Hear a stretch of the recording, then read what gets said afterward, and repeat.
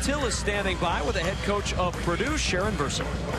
Coach, your team dominated the offensive glass, and you scored 24 points off of Penn State turnovers. How were you able to accomplish that? Well, we just really had to dig deep. You know, we struggled a little bit first half. Second half, we talked about trying to out-rebound them offensively and defensively. We're able to get some steals, and we love to run. So in order to do that, you got to steal the ball and do some things on the defensive end. And I just really thought April really did a great job in the second half and really kind of took the team on her back. But every single kid stepped up in a different way. And what was your message to April? I saw you talking to her on the sidelines there at the end.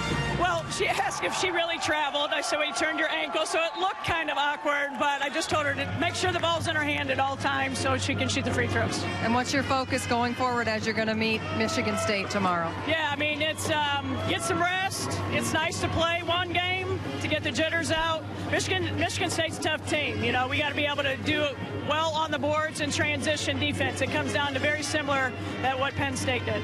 All right, Coach, congratulations. Thank you. Taylor?